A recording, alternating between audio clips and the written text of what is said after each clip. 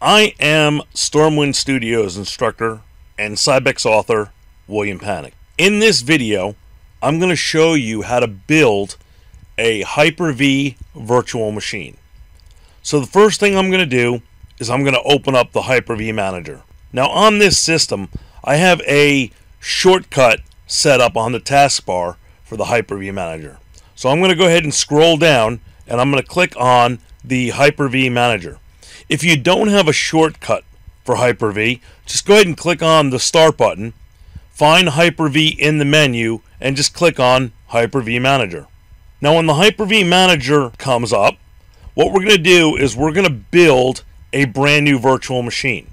Now before you can build a virtual machine, there are a few things you have to make sure that you have set up.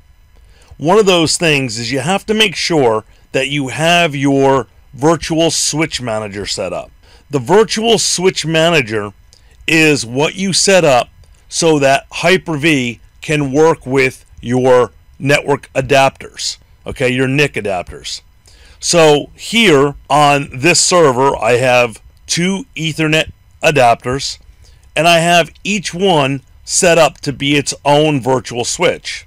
So when I build a virtual machine and it asks me how I want to communicate with the network, I can tell it which virtual switch to use. So since we have that set up and ready to go, all I need to do is click on the New under the Action section. So I'll click on New and I'm going to choose Virtual Machine. At that point, the Virtual Machine wizard's going to appear. So we're just going to walk through the Virtual Machine wizard. So at the Before You Begin screen, I'm just going to go ahead and click Next.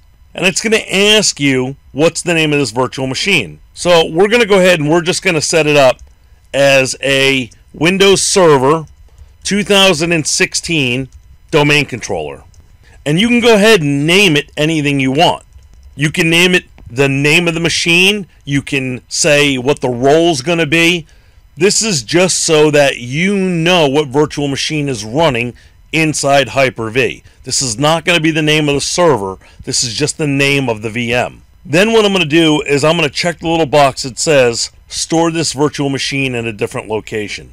Now I store all of my virtual machines on my E drive because my E drive has more than enough space.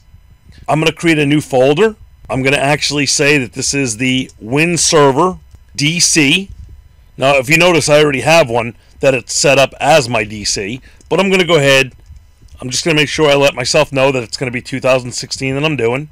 At that point, I'm going to double click the folder, say select that folder, and now this virtual machine is going to be stored in that location. So if I need to move it, back it up, do anything to it, I know exactly where I need to do this. I'm going to go ahead and click Next. Then it's going to ask me if this is a virtual machine for Generation 1 or Generation 2. Generation 1 virtual machines are virtual machines from 2008. In 2012, Generation 2 was created. Generation 2 gives you all kinds of additional benefits, like secure boot. It also gives you the ability to use a UEFI-based BIOS. So I'm going to go ahead and choose Generation 2, and I'm going to say Next. Then it's going to ask me how much memory am I going to put on this machine, how much RAM. I'm going to go ahead and set it up for 16 gigabytes. So this virtual machine is going to have 16 gigabytes. There is 64 gigabytes on the server, so I'm just going to assign 16 gigabytes to this virtual machine. Now you have the ability to set using dynamic RAM. What dynamic memory is it's only going to use the amount of RAM that's needed for that virtual machine at the time it's running. Be very careful when you choose this. If you choose this before you load the operating system, what may happen is during the installation, because there's no operating system on the server, on the virtual machine, it could possibly use such a small amount of RAM just to make that system run that when you go to install the server operating system, it may tell you that you don't have enough RAM on the server to make this operating system run. So you can always go back and change this setting after you install the operating system. And that's what we're going to do. So I'm going to go ahead and just tell it to use the entire 16 gigs. Here's where it's going to ask you, how do you want this virtual machine to communicate with the network? So at this point, I'm just going to choose one of my switches. Now it's going to ask me, how do I want to install this operating system? What type of hard drive am I going to set up? Do I have an existing hard drive for this VM, or do I have to build a brand new hard drive? I'm going to go ahead and I'm going to say create a new hard drive. And I want to make sure that the hard drive is getting stored in the same location as the VM. And as you notice, it is. So I'm good to go. Then it's going to ask me what the size is. Now, I'm not going to build an operating system on this. I'm just showing this in the video. So I'm only going to say that I want it to use 40 gigs for now. As soon as this video is over, I'm going to remove this and wipe it out. So I'm just going to choose 40. But you would want to set enough hard drive space so that this virtual machine running Windows Server 2016 can run properly. I would say you want, if you have the ability, at least 1 terabyte. I'm just going to set it to 40 gigs just for the demo, but make sure you set this properly for whatever you need it. I'm going to go ahead and say next. Then it's going to ask you how you want to install the operating system. I have a Windows Server 2016 boot image file that has the installation files. So I'm going to choose install the operating system from a bootable image file. This was a file I downloaded from Microsoft. So all you have to do is you have to just make sure that you choose the installation files. I'm going to say open, and then I'm just going to say next. At this point, it's going to give me the summary screen.